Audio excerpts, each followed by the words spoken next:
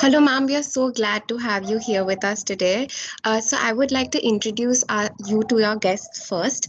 So, I would like to begin by saying that Miss Prachi Mehta found it TAG to realize her passion for alternate dispute resolution and providing clients with a simple route to justice. She started her career more than 15 years ago in New York as a lawyer and quickly evolved to become a dispute settlement specialist. She has successfully mediated several matters in India and overseas. After graduating from St. Stephen's College, she studied law at the University of Delhi and the New York University. She is a Harvard Law School trained mediation and has also worked as a visiting researcher at the Stanford Law School to research and develop mechanisms for the Indian industries and companies to effectively use mediation for resolution of their disputes. She was awarded the prestigious title of Weinstein James Fellow in 2019 in recognition of her commitment to alternate dispute resolution to the constructive resolution of conflict internationally. Welcome, ma'am, to the interview today. We are so glad to have you here with us. So, I would like to begin by asking you that in law school, especially, we are trained to debate one side of the argument or one party. What made you go into mediation, which actually is a solution where we come and we give a solution to both the parties? We just don't argue for one party. Thank you, Apurva, for having me here and to the Youth Conflict Management for organizing this. So your question is very pertinent. We are lawyers are trained as people who combat. And we also understand, but when you go back to the jurisprudence of it all, we understand that conflict is inevitable. But what solution we take for it? Is it combat in the courtroom, or is it another procedure which sort of aligns with our inner need of, continuing the relationship, being less expensive, consuming less time? So just the whole package, which is more easy in today's life, and that literally is mediation. So despite the fact that, lawyers are trained as people who want to combat for their personal gains, there is also a very large part of our humane nature which we are trained in to be mediators, and that's what mediation all is about. So, when you graduated law school, what made you choose mediation as your profession eventually when litigation is a widely popular profession to choose in law? So, I did not choose mediation when I graduated from law school, to be very honest. And it's a very, very rare choice, even in today's day and age. Yes. So I was a litigating lawyer. I started my career as a litigation lawyer in New York. I was with Davis Polk at the time. And it was very interesting. I was really enjoying it. I wouldn't deny that. And I still do litigate on the side sometimes when the matter does require me to help them. But along the way, there was a point in 2007 when I moved to California, and I was introduced to some very senior people at JAMS there, and their careers are mediation essentially, right? I was invited to shadow one of the mediations, and it was an interesting procedure because I had never been involved in a mediation before. So that's how my mediation journey literally started, with an invite to come and mediate. Shadow mediate, so not even speak, just sit quietly to see what they're doing, because I was very inquisitive about what's happening in the mediation space. But it was very interesting, and it literally draws you in, because what you realize is that all the time that you've been spending in the courtroom can be half of it. You're still pretty much making the same amount of money, and you can actually be resolving issues, and people go back happy and with repaired relationships. So that's how I started into mediation. That's really interesting to know, because you were trained or you're told by your parents to go into something that's widely popular. They don't recognize mediation. To see someone who's successfully doing that, it does give you a lot of hope. Thank you. But in my case, I did have a parent who was pushing me to learn about mediation. You obviously know that my dad has been very popular in the field, and he'd been doing it a long time before I even became a lawyer. But that said, it was not a popular choice, and I was not interested in it until I really learned. But ignorance, it was pure ignorance. Yeah. You realize what it is and the depths and the bounds of it. That's when you realize what you're missing out. So what are your thoughts on dispute resolution are life skills, this statement? Absolutely. So, what are a few life skills that we absolutely need in life to be, a likable person, if I may say so, or to be able to go through life, maintaining good relationships, Yes. having great communication, speech, Yes. um, being able to command respect, and being able to give it in equal measures and be desirable in society, empathy towards others and towards your own self, very important towards your own self. And these are the basic skills that a mediator also has. And these are the skills that you're essentially trained in. You need to be able to empathize with the party's situation. And I'm not saying one party versus the other party, both the parties equally, because both are in dispute and they're Yeah. both suffering. And you need to be able to communicate very well. The whole art of, being able to take from one room to the other what the person is negotiating and not being able to misuse the words. So those are all life skills. And yes, dispute resolution is a life skill. I don't want to combat with my household people every time there is a issue over is to be cooked for dinner, right? So if Yeah. you take 10 steps forward, you have a mediator. Yes. So my next question is that I remember in an article I read on implicit bias and mediator neutrality published by Bar and Bench, you spoke about techniques to remove implicit biases from a mediator's mind. So the philosopher John Rawls proposes a similar theory, the veil of ignorance, to achieve moral justice. So he says that basically, in a common law system, when you're trying to achieve what is the right thing to do or justice, you should cast upon yourself a veil of ignorance that removes all your biases and allows you to make judgment. But the biggest critique of his theory is that how do you do that? If you do that, are you going to be able to make the right judgment? Because in a society, your moral standards have to be in place with what the society is going through, or you have to recognize what is the right thing to do in accordance to the time in the society. So what would you like to say about this? So twofold things. His statement is probably a little more applicable to a judge that he has to put on a veil of neutrality versus a mediator where we are not passing a judgment. We are helping the parties achieve their own, their own resolution. You might be facilitating the process, and at sometimes you might be evaluating the process also for them. But the decision is their own, and the resolution is their own, and the proposals are their own, right? So in this case, I don't think a veil of neutrality would help. I think there has to be a twofold process for you to recognize your implicit biases as a mediator. And that is the number one fact is that you have to agree that you have implicit biases, to yourself, not to others, but you have to agree to yourself that you have implicit biases and then work on finding what those are and resolving them. You wouldn't know Yeah. immediately what those are. You don't even know they exist because they're so deep seated in your automatic responses and your subconscious that Yeah. you have to move beyond saying, "Oh, I'm completely neutral because I'm trained as a mediator," to going to a place where you say, "Hang on, yeah, I'm trained as a mediator, but I'm a human at the end of the day. So what do I do to figure out what are my implicit biases even?"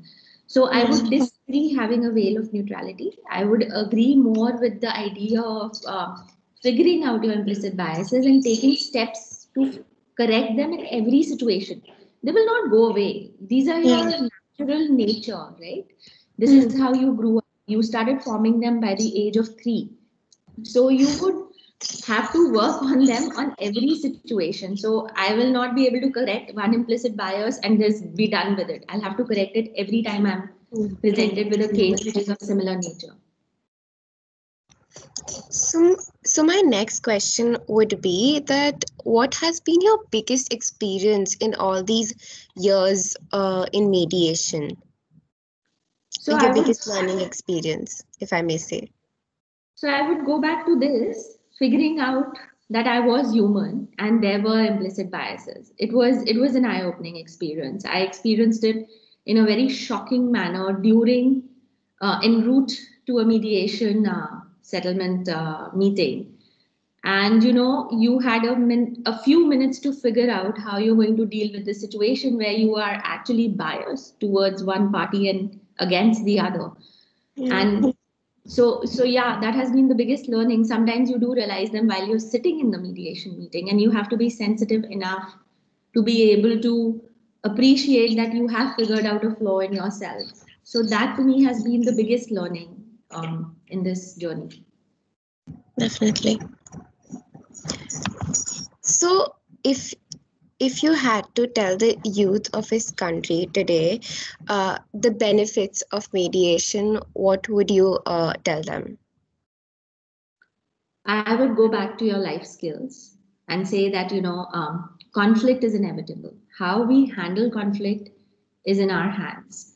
So if we can handle it in a way which is not going to lead to violence or bullying, the youth world is a little different from our adult world, and we sort of tend to forget how serious small things can also become, small conflicts can also become.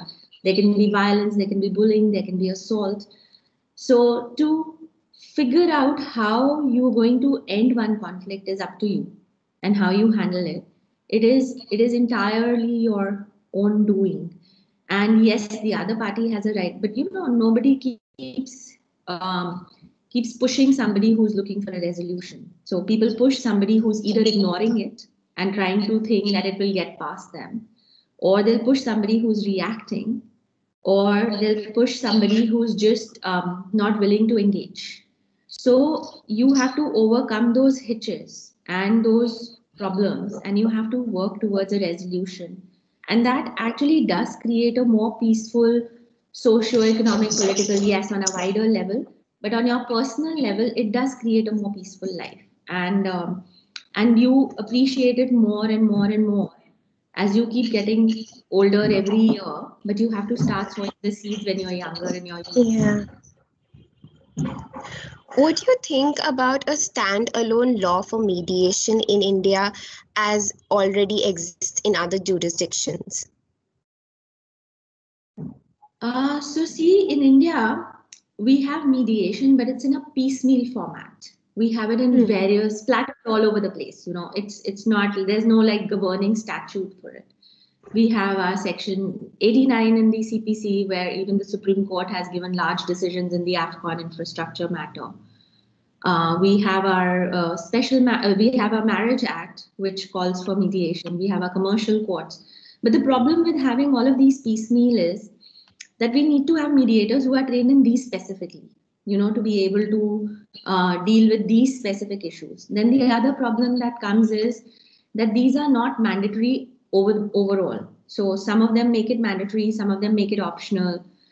Then we also don't have, so we have a very heavy leaning towards court and ex mediation still, which makes a mediation process very unprivate, if I may say so. You're sitting with 10, 20, sometimes 50 other people in the same waiting room for your family dispute. And you don't feel comfortable walking into that room and talking about your personal issues, right? So if we have a mediation statute, it actually governs all these laws on the top.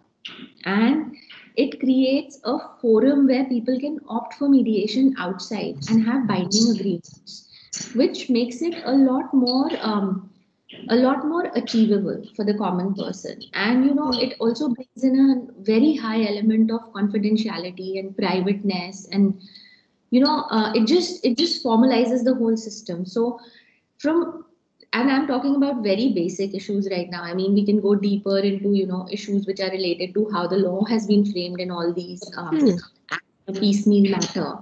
So from the point of view of these very basic issues itself, we absolutely must have a statute which is paramount and on top of all these to govern the mediation process and system.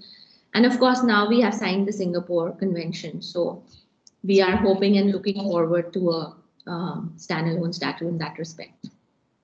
Definitely.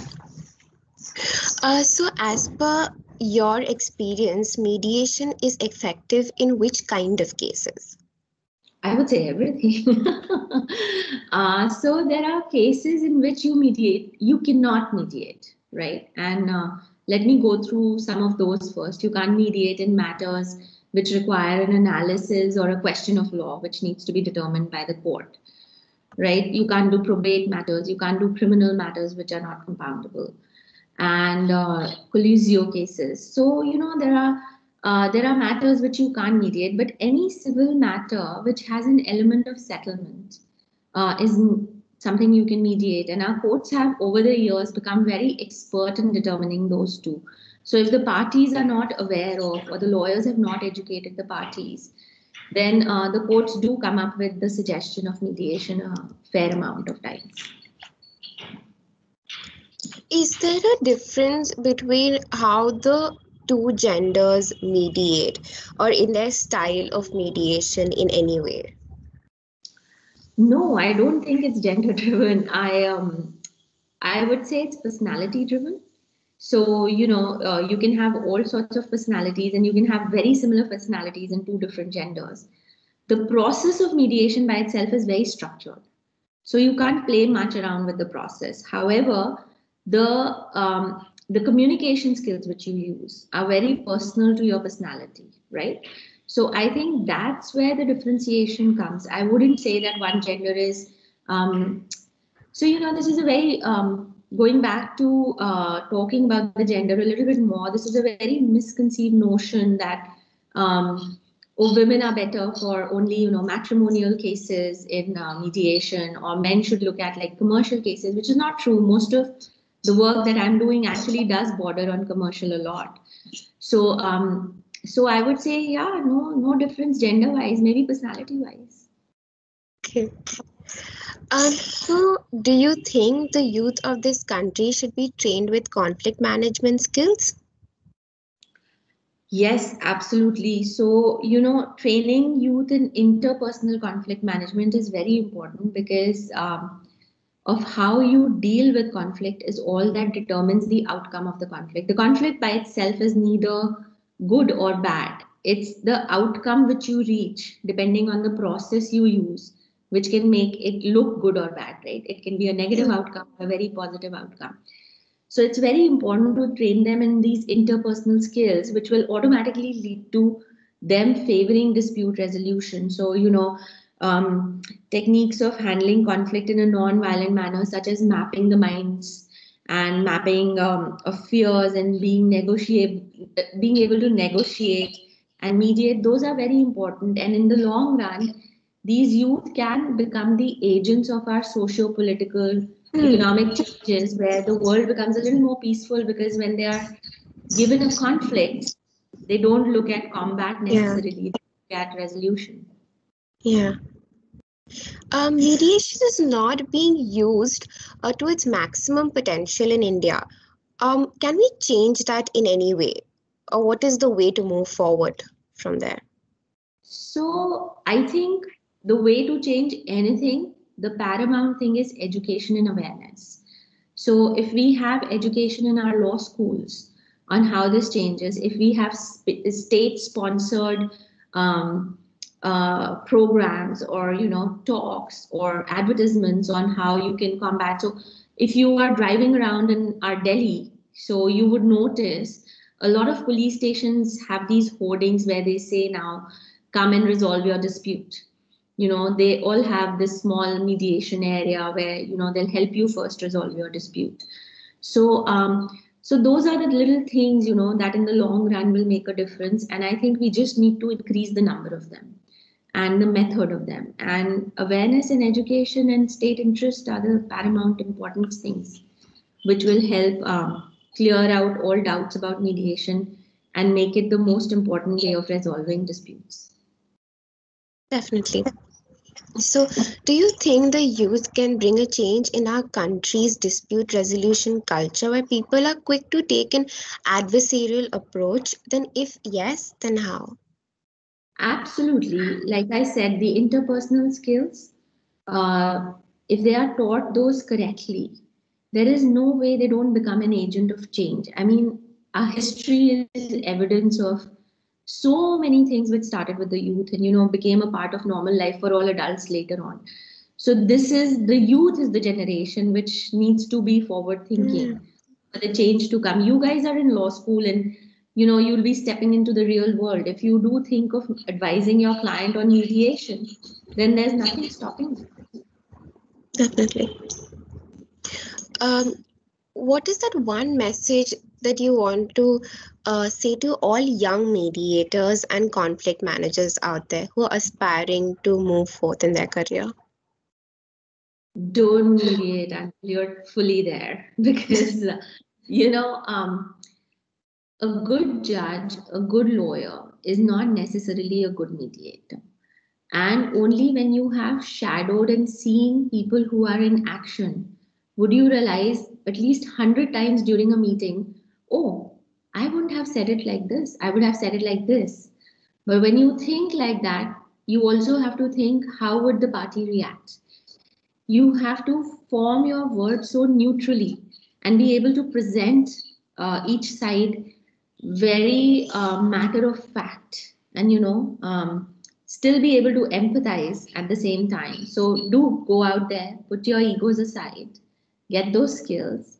I am still learning. I think every mediator is still learning. If somebody can say I'm the penultimate mediator of the Mm. world, then I'd be very surprised and I'd be very doubtful to go to that person.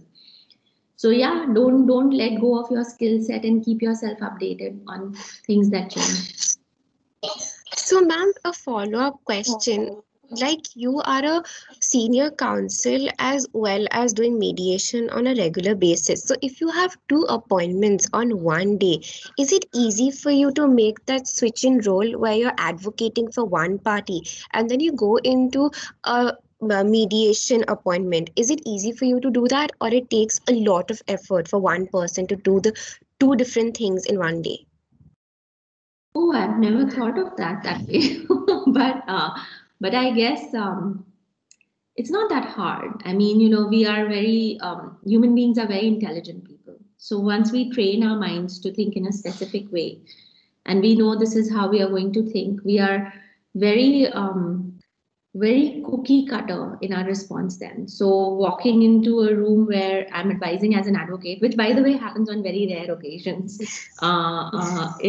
is not that tough anymore. And going into the next room to mediate, I think it becomes very seamless. And I doubt you will notice that you're switching that much. But Okay. yes, I may say so. You will find the mediation one more pleasurable. Definitely.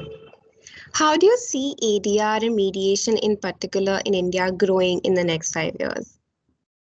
Tremendously. There's heavy state interest. There are lots of institutions like the Delhi Dispute Resolution Society and a few others which have been able to institutionalize it very well. Uh, Unfortunately, I haven't seen very heavy or very well institutionalization privately, and that needs a wider net. And I think the crux of that would be the standalone statute for mediation that will be hopefully be out sometime soon. But the growth is tremendous. When I had started mediation in India, people used to confuse mediation with meditation, and that definitely has changed. So we've come a long way. We've come a long way, and people do call you on their own to say, "Can you mediate our matter?" So I think the growth is tremendous, and we Hmm. are also looking forward to a very multiple layered and multi growth factors in the next few years. Yes, ma'am.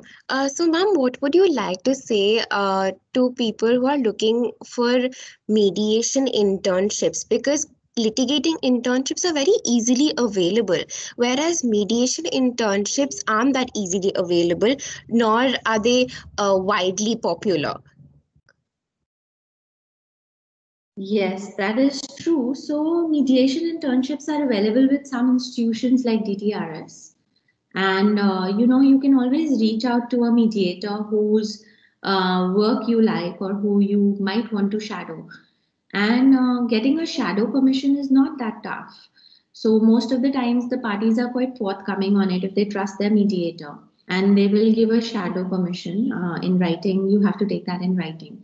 And I think that's where the crux is. The mediation is a skill you absolutely need to read about, but even more than that, practice. Just like our law, we learn in law school certain procedural things.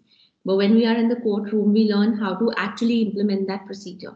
Yeah. So I would recommend anybody who wants to do a mediation internship should reach out to private mediators and request for shadowing opportunities.